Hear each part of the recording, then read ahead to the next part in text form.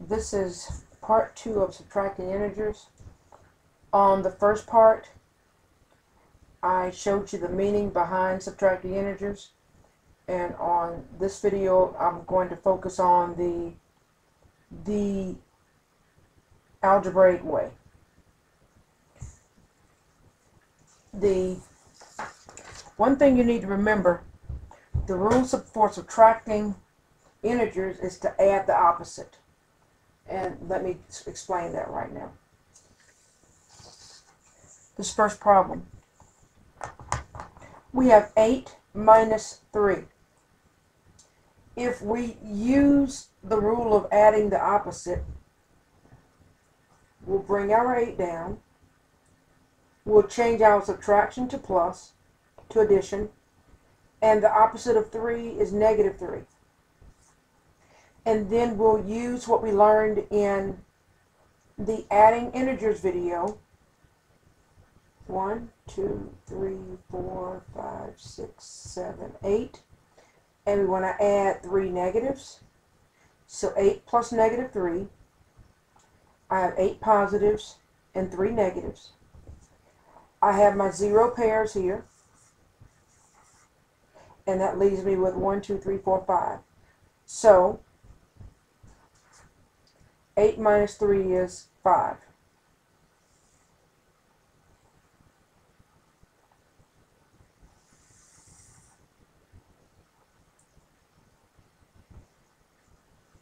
Here's another one.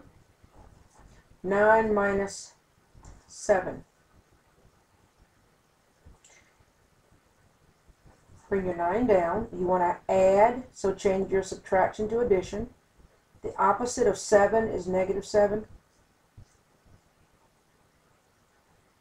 And by now, you should realize that whenever you add integers with different signs, you subtract their absolute values.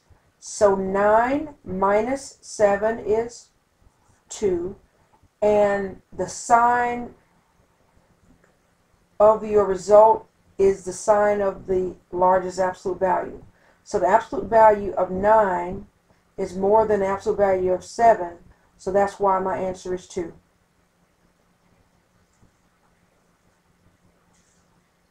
If you don't understand this, please watch my video on adding integers. The next problem we have is 4 minus negative 1. So I have my 4. I want to add the opposite of negative 1 is positive 1. So therefore 4 plus 1 is 5. So 4 minus negative 1 is 5.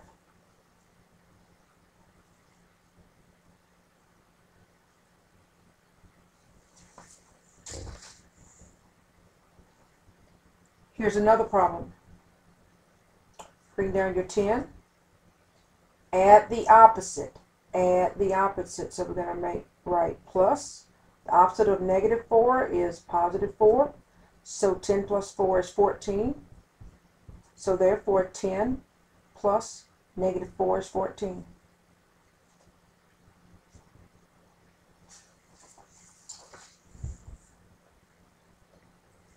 The next problem we have is negative 4 minus negative 1.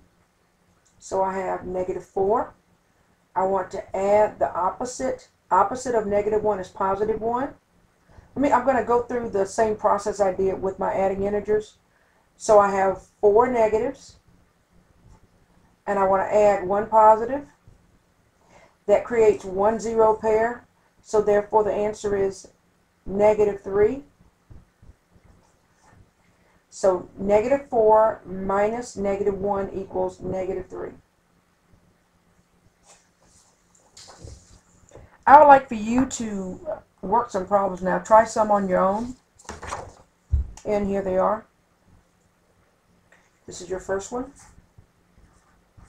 Your second one is 7 minus negative 6. The third one is 9 minus 8. And let's try this one for number 4. Let's try negative 2 minus negative 5. If you'll stop the video now and work those problems.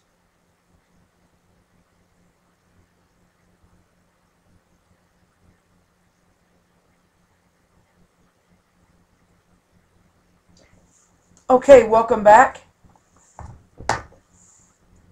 We have negative 6.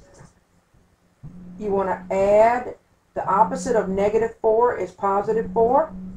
So my answer is going to be negative 6 plus 4, which is negative 2. The next problem, number 2, I want to bring my 7. Add the opposite of negative 6 is positive 6. So 7 plus 6 is 13.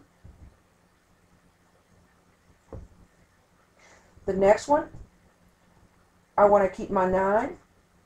I want to add the opposite of positive 8 is negative 8. 9 plus negative 8 is 1. And my last problem, I have negative 2. I want to add the opposite of negative 5 is 5.